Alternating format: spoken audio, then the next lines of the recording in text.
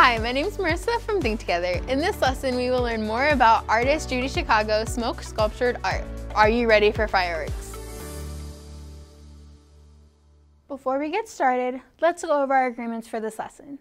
Please stay engaged during this lesson and be accountable for the learning during this lesson. How many of you use social media? What are some of the coolest features that you used when you posted a photo or video? What are these features called?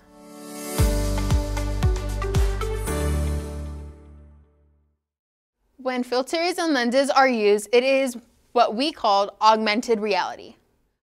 Augmented reality, AR, is an interactive experience in a real-world environment where the objects that reside in the real world are enhanced by computer-generated information.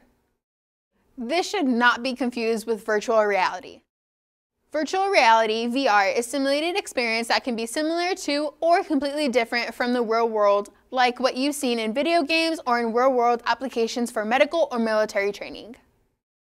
Here are our learning objectives for this lesson.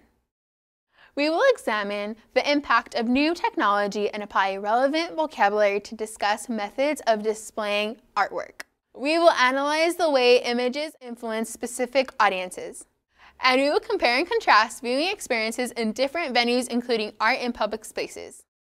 Think about other social media filters and lenses you have seen, like bunny ears, face swaps, Pokemon Go, and others. What is the impact on the viewer?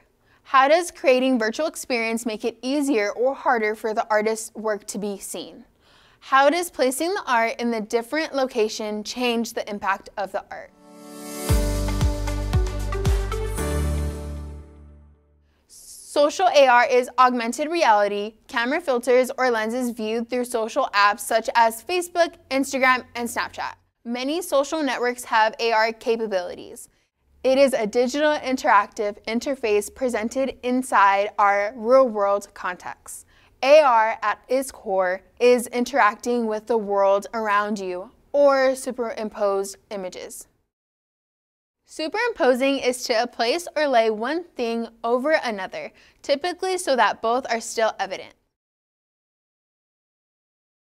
Emotive color is color relating to emotion. For instance, the color yellow is often given the feeling of happiness. Tremblay is a style of painting in which objects are depicted with photographical, realistic detail or something that misleads or deceives the scene, like an illusion.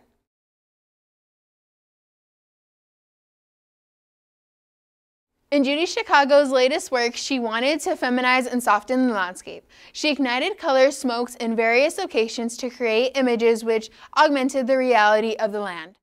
She would create art on the land and leave no trace behind except photographs. Let's explore augmented reality within the desert landscape and take a look at Judy Chicago's A Fireworks Story video. While you are watching the video, pay close attention to how this video connects to what you are learning about augmented reality as well as emotive color.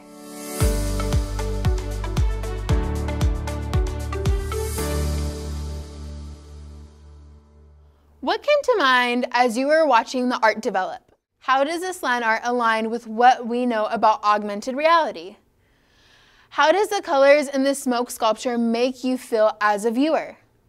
Judy Chicago says, our smoke sculptures are just that. They're emotive color in the air to be experienced and enjoyed.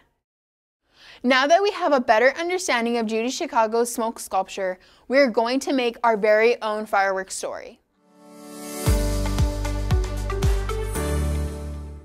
You will need a device that can download the Rainbow AR app. The Rainbow AR app is available for free in the Google Play for Android and the Apple Store for Apple. I will give you a few moments to download the app on your preferred device. You can pause this video here and download the app and try it out around your house or outside.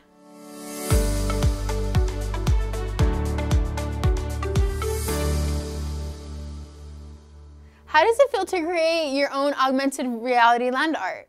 How does creating virtual experience make it easier or harder for the artist's work to be seen? Placing art in a different location can change the impact of the art, like public art, land art, or installation art.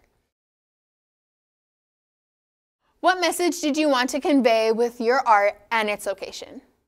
You can create augmented reality without using technology too. All you need is a piece of paper and an object. Roll your paper up like a tube and use it like your own camera lens. Use your object in front in various backgrounds and observe how placing it near or far to create the illusion of your choice. How is this activity related to what you know about augmented reality?